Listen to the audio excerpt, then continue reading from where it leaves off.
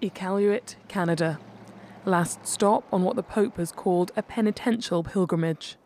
On Thursday, the pontiff asked for forgiveness, alluding to the deplorable evil suffered by so many at the hands of the Catholic Church in Canada. But some feel that after so long a wait, the Pope's apology was not enough. The apology was not a full apology. It did not recognize the Roman Catholics' institutional role in protecting abusers.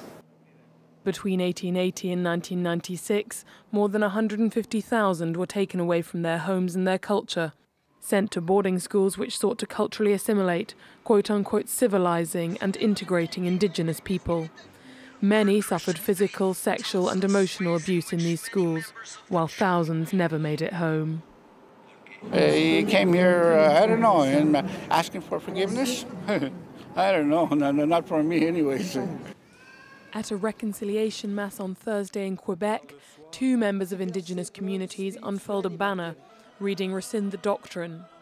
This refers to the so-called Discovery Doctrine, a principle which endorsed the colonization of non-Christian territories by European nations on the basis that they had discovered them. In Iqaluit, the Pope will address and meet former pupils of one of these residential schools before returning to Rome.